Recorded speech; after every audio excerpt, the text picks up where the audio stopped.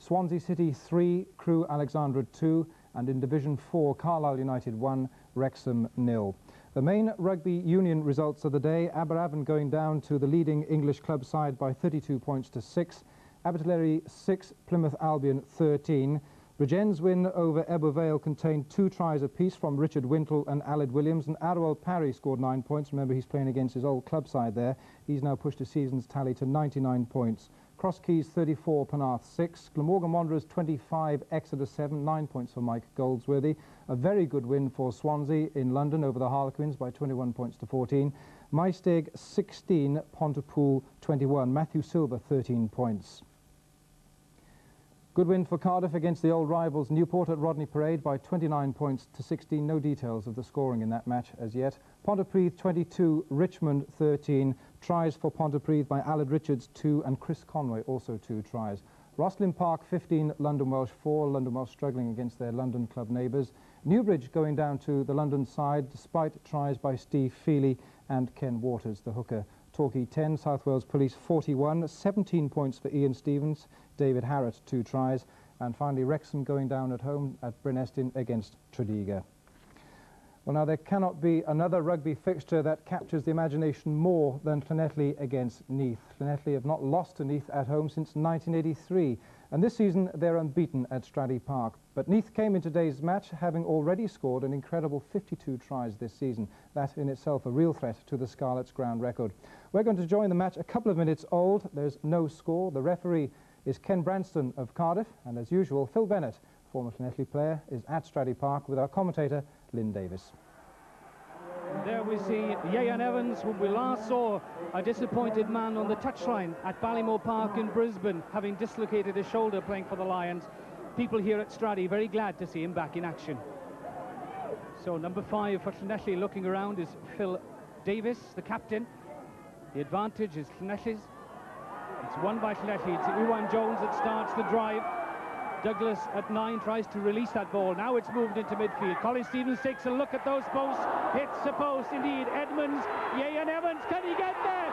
Loses possession, and that really would have been drama for Evans, because we saw him score such a dramatic try in that last test in Brisbane.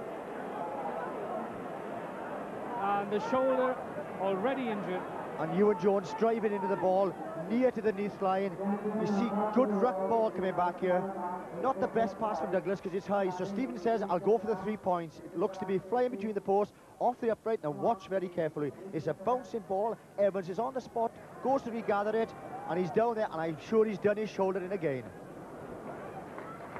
Well, just 3 minutes, 1 touch of the ball, and what disappointment for Ieuan Evans. Leaving the field probably at this level for good. So onto the field comes number 16, Carwyn Davis, a Welsh international, replacing a Welsh international, but it does mean that Steve Bowling moves across from left wing to right wing.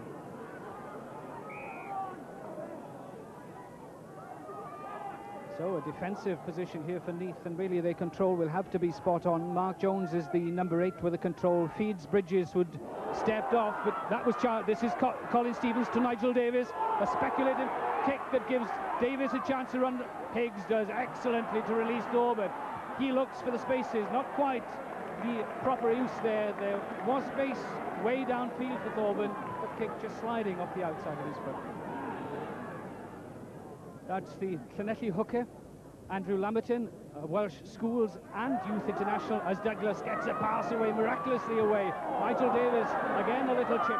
The ball goes free, but this time the hack ahead comes from Thorburn. It's a chase between he and Nigel Davis. And finally, Bowling is the man that gets back there just to clear pressure for Llanelli.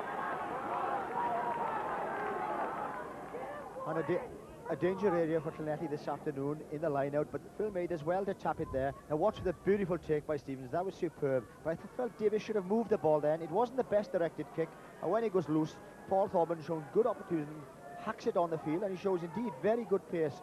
And it's only, there he is, driving the ball on. It's desperate defence, eventually by Bowling, which puts the ball into touch.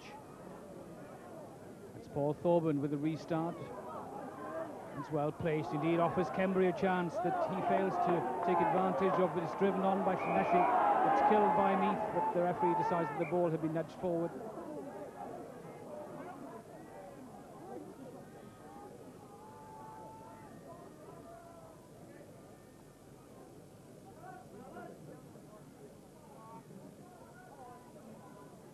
Lawrence Delaney finally gets his head in. Number 3. Number 7 is Iwan Jones. Douglas waits. That's Stevens. Nigel Davis looks for a little break, stays on his feet, gets the pass. That's well done by the Llanelli centre, taken on by Jones. Now it's set back perfectly. Stevens with space and support. He's through the gap. Can he get there? Yes, he can. What a try to Stevens.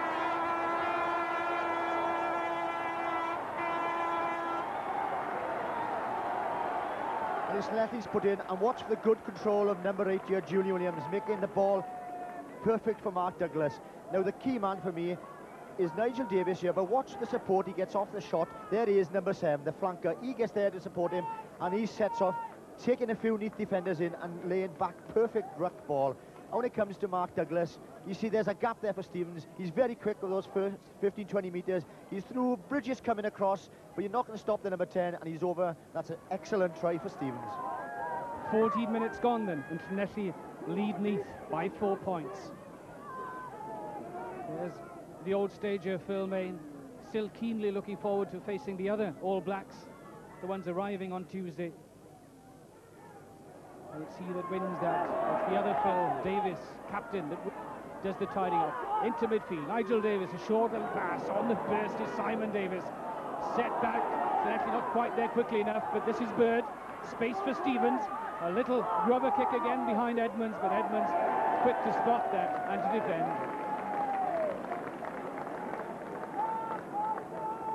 What an encouraging start this young man has had. A try to his credit and lots of probing little kicks. So, Kembury, who's yet to finish a game for Neath at first-class level, playing at lock opposite Phil Davis there. This time it's Llewellyn that wins it, but not cleanly. And indeed, Neath again on the retreat, try and salvage something. Lamberton is in there. Douglas, the short little pass. Joel drives on, but no space there.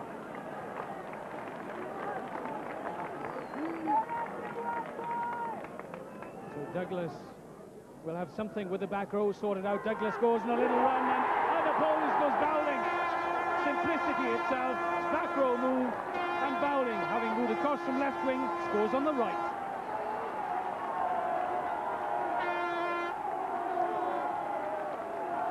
Again, the score coming from the scrum. Watch very carefully for the passing of Julian Williams. There's the pass to Mark Douglas, but watch all the Neath defenders come in for Mark Douglas. Edmonds left his man, left the winger free, and he's over in the corner. Good try for Bowling. Into the second quarter then, and Llanelli with 2 tries now lead by 8 points to 0. And that's taken against the head. Again, we see Lamberton in trouble at that scrum, not in position to strike. Jones doesn't deliver well though, and indeed it's on the retreat, and it's Bateman that does the saving work for Neath. Kembury is there as well. He's retrieved that. Can they now win it and spin it? It's being smuggled slowly. There's offside play, and indeed the referees decides that Llanelli are killing that as well. And Phillips takes it quickly, throws a dummy. This is Phil May that intercepts. Now Llanelli will look to counter, and indeed the referee this time decides that David Pickering was handling on the ground.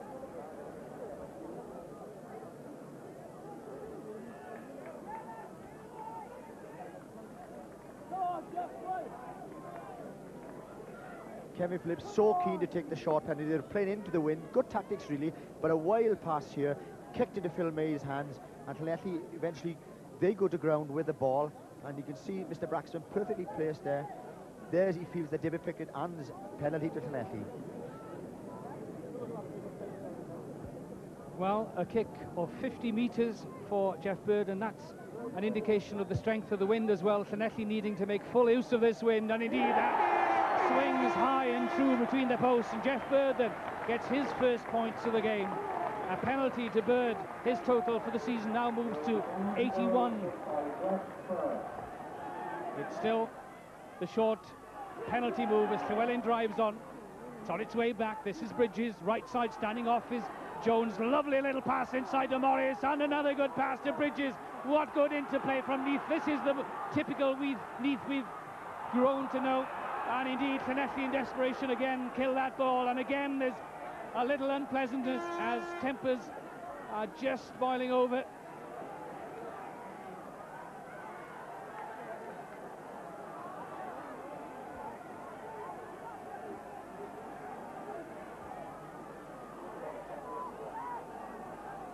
So the referee decides that the two main culprits are Brian Williams of Neath and Lawrence Delaney of Llanelli. Andrew Kembury also involved. He's the tall, blonde man with the headband. And just look at this short penalty. Look at the support coming off your picture now of the Neath forwards. There's Pickering in, making the ball available. And I love this hand in. Here he comes. Mark Jones, first of all. Look for number 6. The flank forward, there's him back in his back row.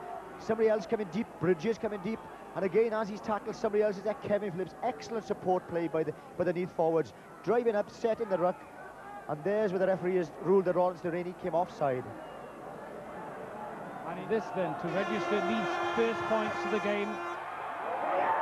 And indeed, at last then, in the dying seconds of the first half, Paul Thorburn kicks his side's first points of the game. Well, a problem there for Neath as their lock forward, Gary Llewellyn, leaves the field.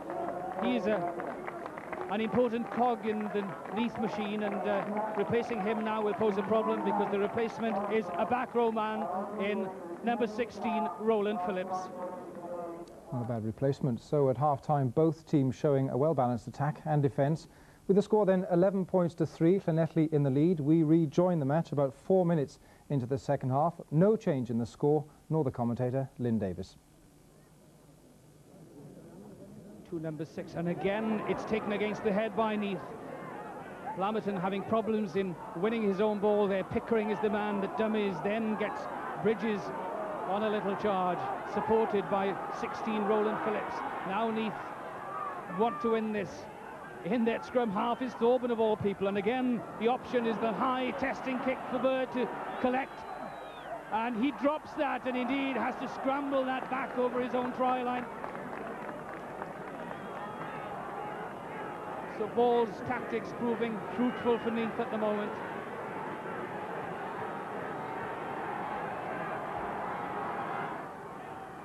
And that's inviting gap on that narrow side, which will beckon for Mark Jones.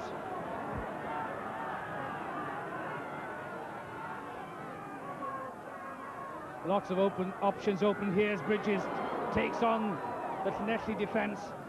Phillips is in there quickly. Roland, the substitute, that is. Now Bridges will have to burrow for that. Has a little look, standing off is number 8, Mark Jones. Now he sets off on a charge, but Bridges is dummies. Yes, he gets a try for his efforts as well.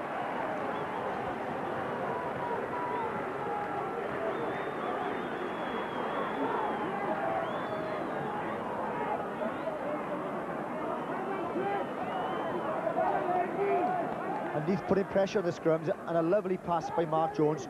Bridges, a good tackle by Llanelli, and he goes to ground looking for the support of his forwards, lays it back perfectly.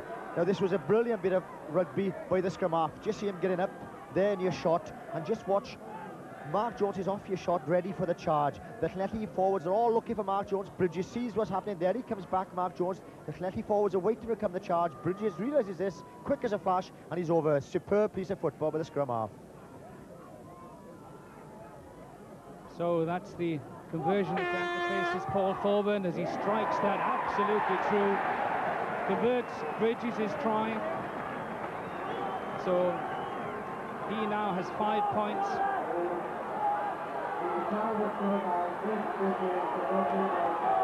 Neath now 9 points, Llanelli 11.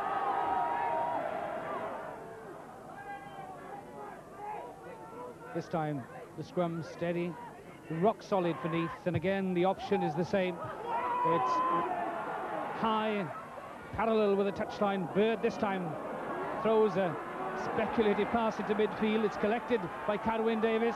That's Douglas. This is Jeff Bird. But what a good tackle. Lovely covering tackle by Martin Morris.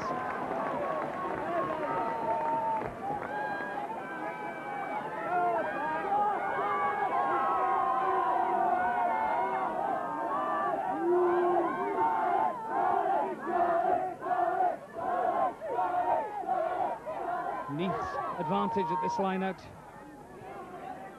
Very difficult to know who's doing the illegal work there, as Douglas, so strong, starts off on another driving run, taken on by May. This is better from Llanelli. Now they drive again through Lamerton, the hooker. The momentum just broken for a second, though, as Iwan Jones now takes it on. Again, they're all in concert, as Douglas finally gets it away. Not cleanly so, and Colin Stevens hacks it upfield. Bateman looks for a little break, indeed, finds space, looks for support. Quickly there is Brian Williams yet again. And finally, Braxton decides that it won't emerge from there.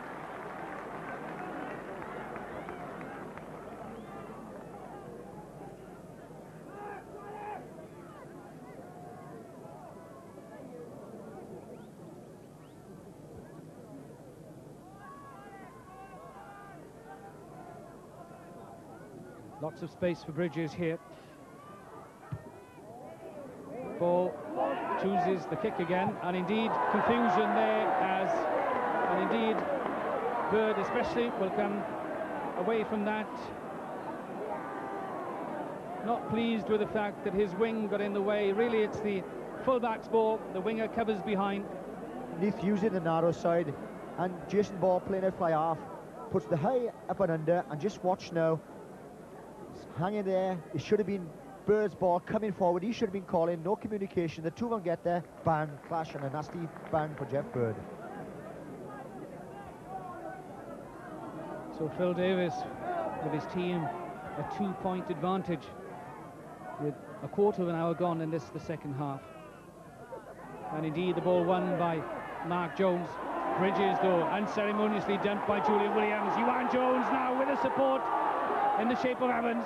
Now it's laid back. This is Douglas.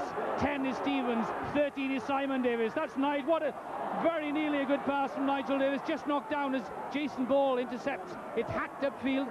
Bowling's the man that keeps it alive. 10 is Colin Stevens. This is Carwyn Davis. Shows it, checks inside. Higgs checks inside again. 5 is Phil Davis. Still going, this giant lock. This is Gary Jones. He'll score, but the pass was forward.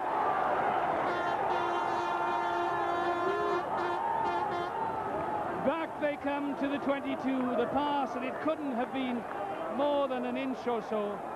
But it makes no difference. The try isn't allowed.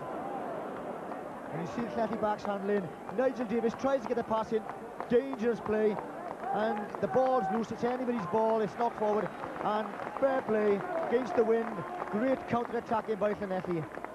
There it's out to Colin Stevens, and he sees acres of space. Good covering by Morris, but watch Carwyn Davis. There's the kick ahead, and he dummies it, and he's back inside. Looking for support, and it comes in the shape of Phil Davis. But look at Mr. Braxton. He's very well positioned. There it comes to the flank of Gary Jones, but off your shot, Mr. Braxton was right there, and he said it was a couple of inches forward. This time Neath opt for a shortened liner. Kembry wins it. At scrum half is Pickering. Now it's into midfield again. It's Ball again. Standing off is Morris. He takes it. The flanker shakes off the first tackle. Iwan Jones takes the tackle, though. Now it's laid back. Replacement Phillips is there. Bridges. 13 is Leahy. His kick isn't the best one, but it still goes to his left wing, Edmonds, as they win it again.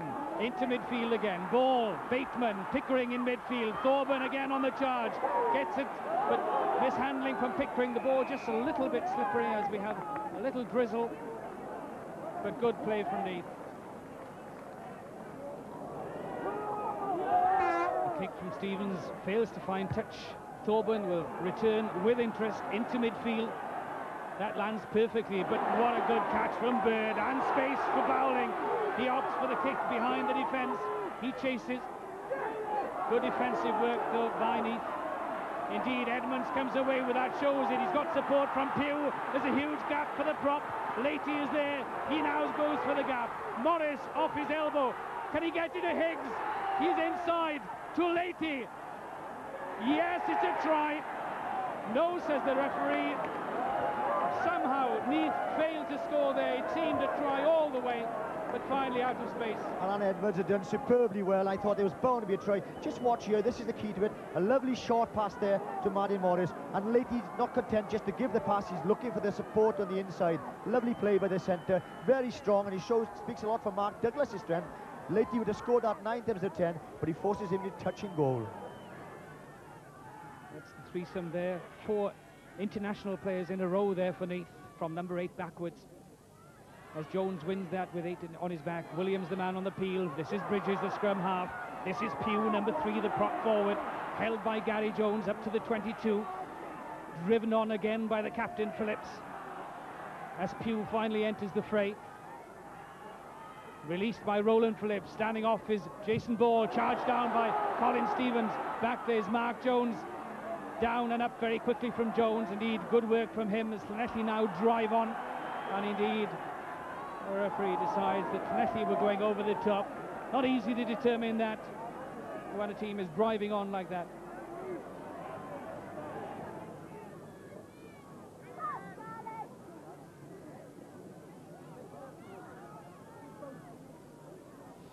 All it needs then is for the ball to carry some 40 metres in this direction. And Neath, for the first time in the match, will be ahead. And that is a beautifully struck kick from Paul Corbin. And that's just the tonic that his teammates will have wanted. At last, they nose their way in front.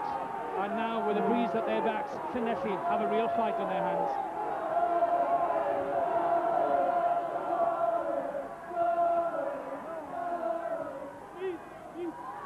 Stevens wants his men back a yard, as that goes far too long as far as his forwards are concerned. Offers Morris the chance to build up some momentum again, and quickly there the rest of the forwards, but trampling, says the referee.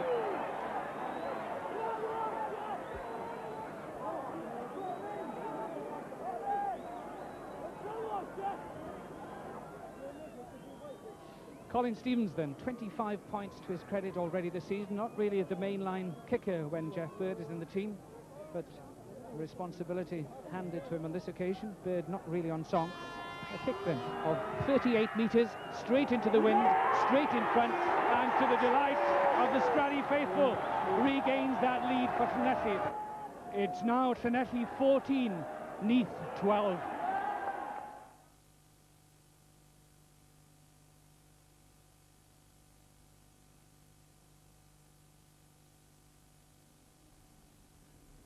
Obviously, Lynn Davis is keeping his better words for the end of the programme. We hope to be back with Lynn at Straddy Park a little bit later. Let's change the sport.